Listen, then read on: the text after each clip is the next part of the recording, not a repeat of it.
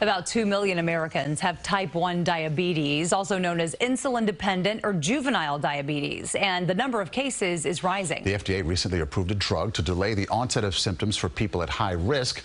CBS 2's Dr. Jon LaPook shows us how the treatment could buy years of health without the need for insulin. From an early age, Anna Ferguson saw how type 1 diabetes affected her older sister, Kate. I knew that I would never want to experience what she was going through.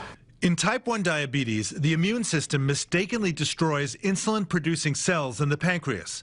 When Ferguson was 5, blood tests showed she had certain antibodies that meant her risk of developing diabetes over the next 5 years was about 75%. As she hit at age 12 and her blood sugar started to go out of whack, and it was kind of, all right, now what are we going to do? That's when Ferguson's parents enrolled her in a clinical trial led by Yale University immunologist Dr. Kevin Herold.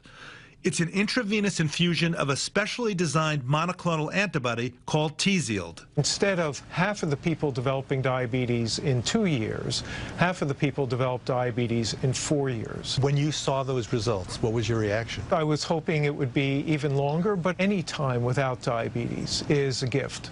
Dr. Herold says a breakthrough in diabetes treatment is long overdue. We have better insulins, we have methods of delivering it that have advanced significantly, but it's never as perfect as your own pancreas in making insulin. While she was earning her degree at the University of Maine, Anna Ferguson's blood sugar became too high again, so she traveled to New Haven for a second round of Tzield infusions. Side effects have been relatively mild. Even if it doesn't buy her more time without insulin, the family is grateful for the gift she's already received. I feel incredibly lucky and, holding out hope that it works. The list price of a single course of therapy is $193,000. But consider this. People with diabetes spend an average of nearly $10,000 a year on related medical expenses. Although a one-time treatment is expensive, Tzield could be a cost-saving treatment over the lifetime of young people like Anna. Dr. Jon LaPook, CBS News, New York. And doctors say there is hope this same preventive approach could one day be used for other autoimmune diseases like rheumatoid arthritis, psoriasis, or MS.